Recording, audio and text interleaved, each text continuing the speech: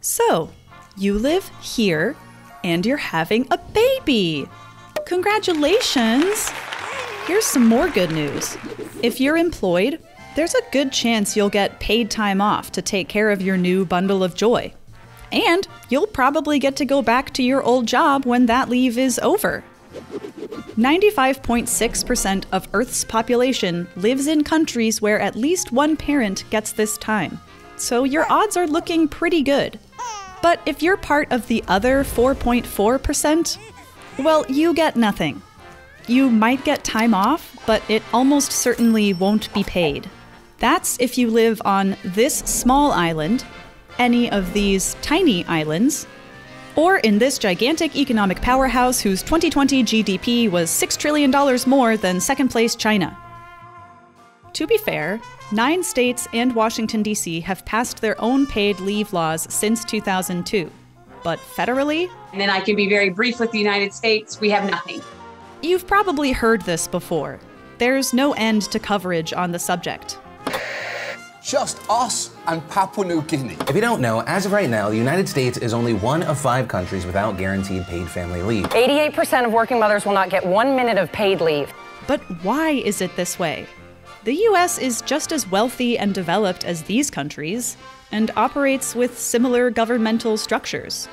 So, what gives? Most countries have some combination of maternity leave, paternity leave, and parental leave, which is for either parent after individual leave ends. Provisions vary for LGBTQ and other non-traditional parents. Here's how it works in practice. Let's compare the US to none of these.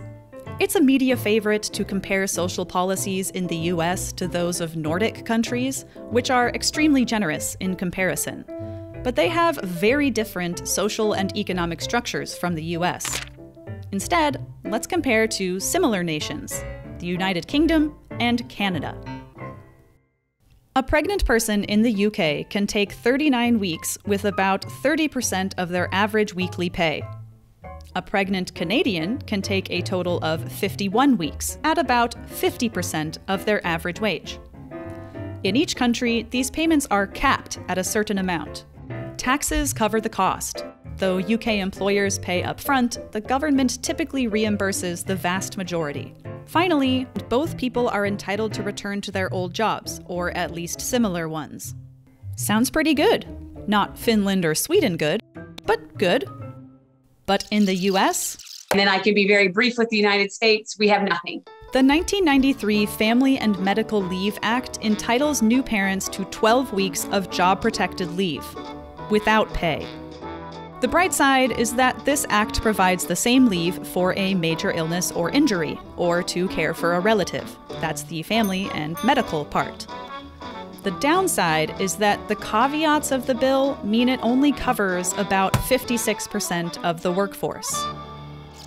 Now, let's return to the why.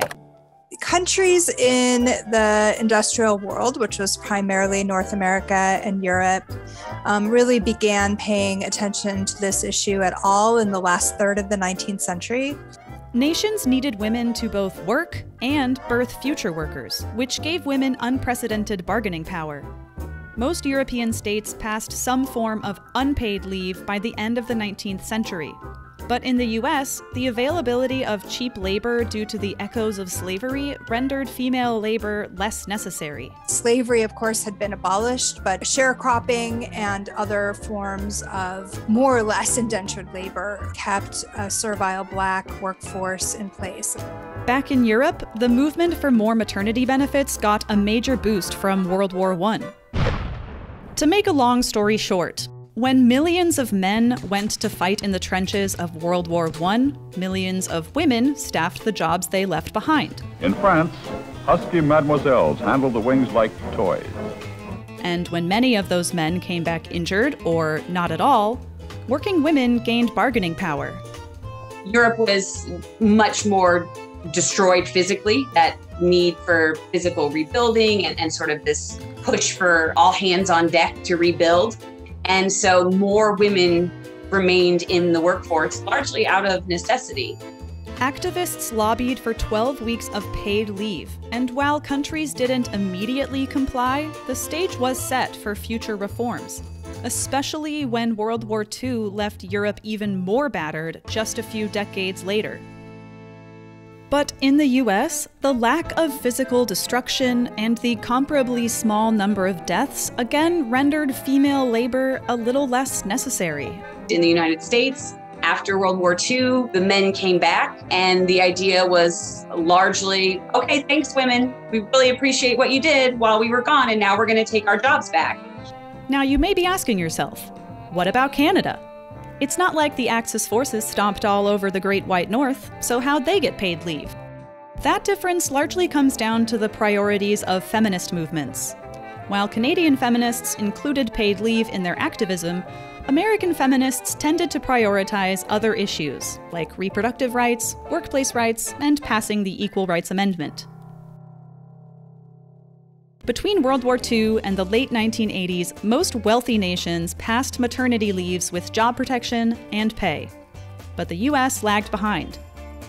Representative Patricia Schroeder of Colorado sponsored the first paid leave bill in 1984, but it languished under the Reagan administration. It was reintroduced twice and vetoed twice in the Bush years, despite enormous popularity among the public. And he didn't want to draw a lot of attention to the fact he was vetoing it. So he put out some written statements that just said, I'm a big fan of family leave. I think we should have family leave, but I don't think it's the government's place to do it. Activists used this as a cudgel against Bush in the 1992 election, and Bill Clinton promised to pass it if he won. The Family and Medical Leave Act was the first major piece of legislation he signed on February 5, 1993. As much as this was a victory, it was only meant to be a first step. When asked about the FMLA in 2014, Representative Schroeder said, "It's still so watered down and everything else. That was 20-some-odd years ago. What have you done since? Could you please beef it up?" I don't think there's a capital in the world that talks more about family values and does less. Some progress has been made. The Trump administration passed 12 weeks of paid parental leave for federal employees in 2019. Additionally, as of 2020, 21% of the workforce had access to paid family leave through their employers. But the biggest moves came from individual states, starting with California, which passed the first paid leave law in 2002. They claim it would be a job killer. They claim it will be abused, that Aunt Mary will have a hangnail and somebody will want to take off from work to take care of her. This is Eileen Applebaum. She studied the effects of California's law and found that 91% of businesses reported either no effect or a positive effect on profitability. It did not reduce productivity. It did not reduce profitability. It increased morale. It reduced turnover. Why this works is pretty simple. Firstly, it's funded through a small tax amounting to about 1% of a worker's first $118,000 in earnings.